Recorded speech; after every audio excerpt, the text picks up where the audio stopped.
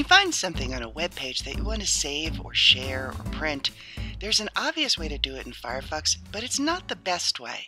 This is Allison from Computers.mom, and in this video I'm going to show you two different ways to save web pages in Firefox. First of all, of course, let's open Firefox and go to a web page.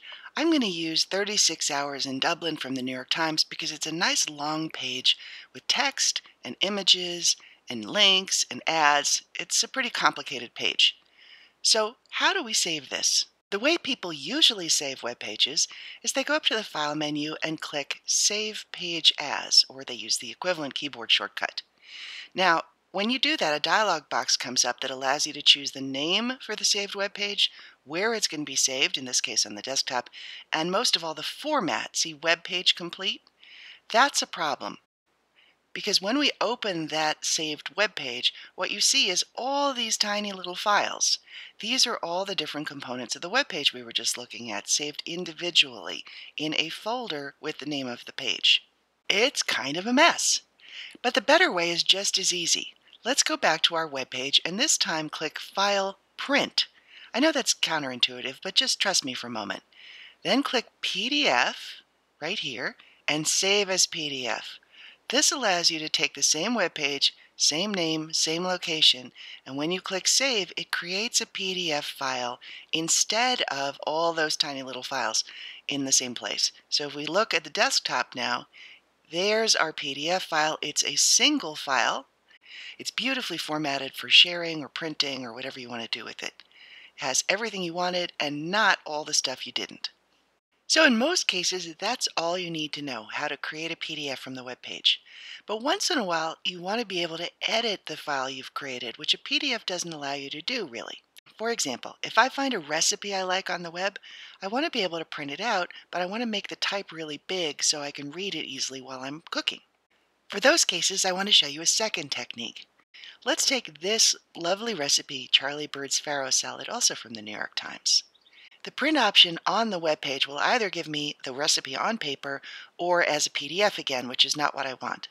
So to get started, I first have to select the text that I want to keep by clicking and dragging with my mouse all the way down. If you sort of poke at the bottom, it'll scroll down until everything that you want turns blue, and then release your mouse. See how all the text is blue? Now that I have the text selected, I need to copy it. There are a bunch of different ways to do this. On a Mac, it's Command-C. On a Windows computer, it's Control-C. Or click the Edit menu and then Copy. Or, if you prefer, just right-click on the selected text and click Copy. Any one of those ways will work. Now that I've copied the text, I close the web page, open a word processor like Microsoft Word, and create a blank document. And now I want to paste that material in here, but I don't want to use regular paste because I'll end up with all the extra junk from the web page. I need to use Paste Special. And when I choose Paste Special, I get three options. HTML format includes all the other stuff from the web page I didn't want. Formatted text will give me just the text, but it will also have things like bold and italic. Or my favorite is to choose unformatted text. That gives me total control of the way the document looks at the end. So I click OK, and here I have everything that I selected in the web page without the images or the ads or the links. And I can clean it up. I can just delete all the stuff I don't want. I can make it all look nice. It's pretty quick and easy if you know your way around Word. And when I'm done, I can make it all much bigger so that I can read it when I am cooking. Once you have the document looking the way you want it, all you have to do is save it and you're done.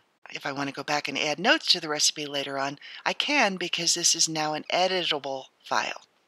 So those are the two different ways to save a web page, either quickly and easily as a PDF or just a few more steps to create an editable file. By the way, remember that a lot of material on the web is copyrighted, so don't steal someone's intellectual property. So let's do a quick recap just to make sure everything's clear. There are two ways to save a web page in Firefox. If you want to create a PDF, just click File, Print, PDF, Save as PDF. Make sure you've got the name and destination you want, and then click Save. If you want to create an editable document, Click and drag to select all the text you want included, then copy the selected text using one of these methods, Command-C on a Mac, Control-C on a Windows computer, or Edit Copy from the menu, or right-click Copy from your mouse. Then open a new document in a word processor, edit from the menu, paste special, unformatted text, edit and save. It's a lot of little steps, but none of them are hard.